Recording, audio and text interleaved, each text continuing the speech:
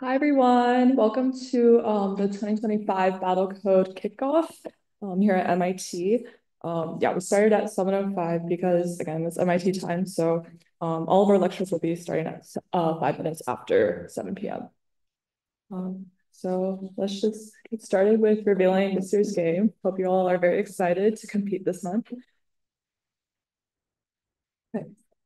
So yeah, again, welcome to Battlecode 2025. We're MIT's largest and premier AI programming competition, where teams of 1 to 4 compete using Java.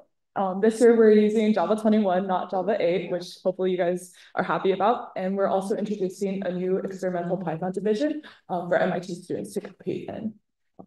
If you're here, you probably know that this is a 6-unit IAP class. But even if you're not registered for the class at MIT, we'd like you to register on the play.battlecode.org website, because that's where you'll be submitting your code and seeing how your bot runs against other opponents' bots. So yeah, if you haven't done that yet, go to play.battlecode.org and just sign up and join a team if you're on a team. Okay, before we move on, we'd like to give a special thanks to all of our sponsors who helped fund our servers and tournaments this year. And additionally, we'd also like to acknowledge all of our devs this year that have been working on the game, affectionately misspelled to devs. Our engine client and web info team have all been working very hard to prepare this game and make this whole game possible for you guys this year. Okay, let's move on to some class logistics. So we'll be holding lectures every weekday for the first 2 weeks of January. So that's beginning today at 7 p.m. Eastern time in this room 32155. And there'll be a live stream on YouTube as well, which some of you may be watching. The lectures will last on average about an hour from 7 p.m. to 8 p.m. And then after that, we'll be hosting 2-hour office hours inside this room after each lecture. So feel free to come in here if you need help with your code or writing your bot. And again, these lectures will be for just the first 2 weeks of IEP. Again, this is a 6-unit IEP class for MIT students, and it's pass-fail. So there are 2 ways to pass this class for credit. Either you can create a bot that can be a reference layer, which we'll release as well as the code for in week 3. And if you don't want to do that, the other way to pass this class is to basically write a 2-page report explaining how your team coded your bot, what strategy you used. And yeah, so those are the 2 ways to pass the class. Now let's move on to the tournament logistics. So we have our first 2 sprint tournaments will be on Tuesday. So that'll be January 14th and January 21st, respectively. And after that, we'll have the international qualifiers on January 25th and the US qualifiers on January 27th. If you're an MIT student and this is your first time competing in Battlecode, you're also eligible to compete in the novice qualifiers, which happen on January 29th. And if you're a high schooler, which none of you guys in this room are, but if you're a high schooler, you're also eligible to compete in the special high school division on January 29th. You're not required to participate in any of these tournaments, but we really recommend that you compete in all of the ones that you're eligible for, just because there's really no loss in competing, and we have prizes for each of these tournaments. The eligibility is open for the Sprint 1 and Sprint 2, so anyone who's able to compete for those. For international qualifiers, we take teams consisting entirely of international college students, and for US qualifiers, we take teams that consist entirely of US college students. And on February 1st, we're going to be hosting the final tournament in Kresge Auditorium here at MIT. So if you're in one of the top 16 teams, we'll fly you out to MIT. And you get to meet the other teams. We have a fancy dinner the night before, and you get to talk to all the sponsors. It's really a lot of fun. So yeah, that's something to look forward to. And there will be lots of prizes, of course. So yes, the final dinner and the final tournament will be on Friday and Saturday at the very end of IEP or January. Okay. Oh yeah. So the way that you basically submit bots for tournaments is you basically submit your code to the website by a certain deadline, and we just take the code that you submitted and run it against other people's bots. Okay. Let's move on to some practice materials, because you guys might be wondering, like, how do you see how your bot kind of ranks against other people's bots? So one way that you can do this is by using the official reference play, which again, we'll release week 3 of the competition. this is also the bot that you guys have to beat in order to pass this IAP class. Another way that you should really take advantage of is by using the scrimmages feature that we offer. So scrimmages are just friendly matches between teams. They let you see your robot kind of play out in action against other teams, and you can kind of evaluate how your strategy is stacking up against other people's. We also offer ranked scrimmages. So in those, you'll be able to stake some ELO points on the outcome of the match. And basically, the scrimmages help you determine an internal ELO, which we then use to seed the tournaments in the later, like the US qualifiers and international qualifiers. So after you submit your bot for a scrimmage, your engine should run the game and outplay a replay file. And you're able to download replay files from online and then use like your client to visualize these. So basically you can see what's going on during each of your games. And that should also be a helpful way for you guys to kind of practice and like see what's going on with your bot. Okay, so now we'll move on to the actual reveal of the game. So drum roll, please. Okay, Battlecode 2025 theme will be chromatic conflicts. Sure, you guys have seen the bunnies already, but now we're going to tell you a little bit more about what they're doing and why they're in conflict. So yeah, I'll pass it on to Leo now.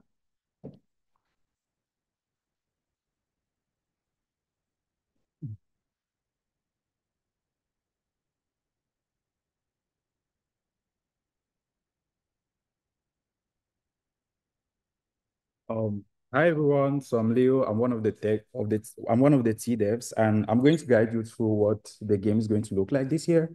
The game is Chromatic Conflict, and here's a sample you can see there of what the characters in the game look like. So here's a brief overview of the story behind the narrative behind the game.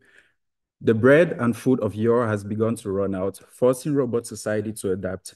Gone are the jovial dogs, replaced by steampunk robot bunnies who have converted their need for nutrients into a reliance on paint. These bunnies have become territorial, forming clans and defense formations to protect the resources that keeps them running. For the past 2 centuries, these bunnies have stayed within their own territory, but clans have begun to degrade the environment and start branching out. Will these clans be able to expand their territory and generate enough pain to protect their families? Or will they stray too close to other clans and be wiped out in conflict? This is the big deal of the game. The objective of the game basically is to paint more than 70% of the paintable squares on the map. And you use towers to generate paint, money, or to defend your land. Paint specific patterns to do extra stuff. You basically can paint specific patterns around certain areas in order to be able to do more stuff. So here's a sample of what the map will look like. You'll get very familiar with this figure because it will come back a lot as you go through the battle code this year. We first have ruins, which are immovable and non-destructible, and they're used for building towers. Towers, like I said before, are used in turn to generate money, to generate paint, which are going to be very useful for you if you want to win the game. And then we have towers. Like I said, it's built on top of ruins. And we have also walls, which are impassable and you cannot paint on them. We also have paint, and each team has 2 paints, 1 primary and 1 secondary paint. The main resources you're going to use as you go through the game is paint and chips, which is basically money, cash. More details on towers. Again, repeating, towers can only be built on ruins. That's very important because it's not going to work anywhere else. You can spawn bots and hold 1,000 paints maximum in each tower, and you start with 500 paints in each tower. You can attack other bots with a single attack or an area of effect attack. A single attack is basically one restricted range, one restricted block, and then an area of effect is a much larger area. So here is what the icons for the towers look like. This one is for the one to the extreme left is for the money, generate the chips or the money. To the middle is the paint to generate paint, and to the extreme right is for defense. If you want to create something out of the towers, you have to use the function mark tower pattern. And once you use the function to try to build it on a ruin, it has a very useful functionality where it will show you it will show you where you can paint using the numbers like 1, 2 around it. And using those numbers, it basically guides you on how to paint in order to construct whatever you want to construct. And then complete tower pattern is the function you call once you are done painting on the ruin, around the ruin. So yeah, that looks like it. So money and paint massively mine resources. In order to be able to generate all of that, you have to mine the resources. And so money and paint towers yearn for the mines. Paint stored in the tower. Paint stored in the tower, chips. Paints are stored in the tower and chips are available to all allied units. You also have something called spatial resource pattern, which is a 5x5 pattern. And for each instance of the pattern that you create on the map, you'll be able to mine at a rate multiplied by 3, which is really useful. You start using the pattern using a function called mark resource pattern, and you stop the pattern using complete resource pattern. And then you also have, again, towers can spawn units for you. And if you have enough paint, a tower can spawn a bot with 3 blocks in the tower, 3 blocks within the tower. So we have 2 types of attacks. Again, we have single block attack and area of effect attack. And every turn, a tower can perform one of each. So you choose one. So now we move to what the patooties will look like.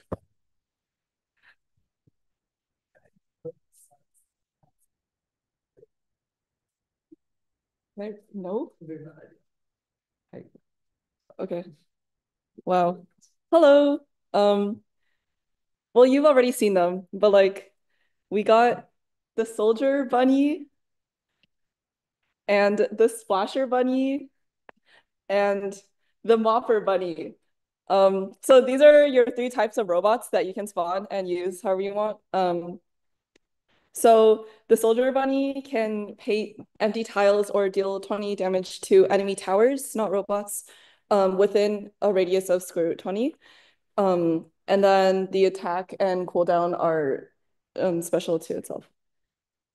And then splasher bunnies basically target a center location and then like splash like all of the tiles in a circular area around that location. So it can deal damage to enemy towers, but it costs more to like produce it and to do an attack. And then mopper bunnies basically clean up your tiles for you. So it can remove enemy paint on the tile. And if an enemy robot is on the tile, they lose 10 paint and the mopper gains 5 paint. So it actually loves stealing. It can transfer paint from itself to allied robots or towers. And it has a little mop sweep attack that can remove 5 paint from enemy robots in 3 adjacent tiles. Oh. So for example, you can see in the top left, if silver chooses to swing right, then it will remove 5 paint each from all 3 of the gold bunnies. If it chooses in the bottom left, if it chooses down, left or up, either way, it's only going to be like 1 bunny loses 5 paint, the rest are fine. And then if they don't also have to be like in a line, like if, for example, you had one in the corner over here and then in the corner over here and you swung right, both of them would lose 5 paint. Okay. Communication is key to a healthy relationship. Unfortunately, if your robots and towers are not connected by paint, they are not in a healthy relationship, so they can't communicate. And what that means is that the robot needs to be able to access the tower through the paint. So like it has to have some pathway to the tower in which it only walks on like its own paint. And you can send two kinds of there are two forms of communication. One of them is messages, and they go from robot to tower or tower to robot. And you have to be within range of each other. You can send more information that way, but it's also like there's a byte limit. The second way is markers, and you can communicate like robot communication that way, but it literally all it does is just like you should paint this color on this block, but it stays there. So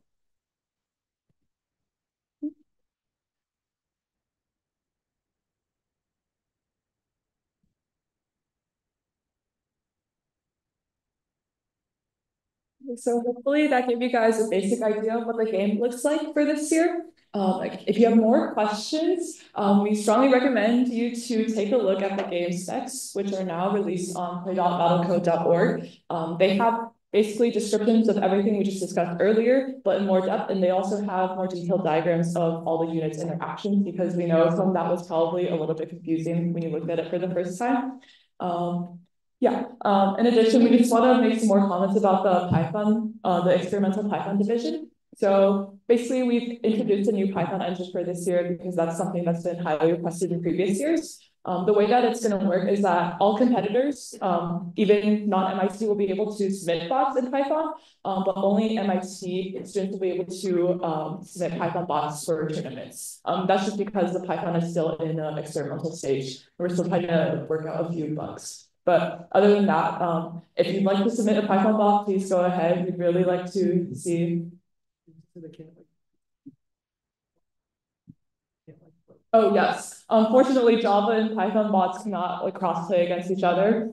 Maybe that's something we'll think about implementing in the future, but for now, Python is still in an experimental stage. But we hope you guys enjoy the new option of Python. Also, if you guys haven't joined a team yet, we're going to open the room up to team binding now, and you're also free to join our Discord at this link shown here. We have a team binding channel, and we also have a few voice channels if you guys want to join and talk to other people to bind your team. Again, you can be in teams of up to 4 for this competition. And thank you guys. Please let us know if you have any questions. We're always active on Discord. And yeah, hope you enjoy reading the specs. And we'll be back here tomorrow at the same time to discuss intro to Java and also just like basics of how to get set up for this. So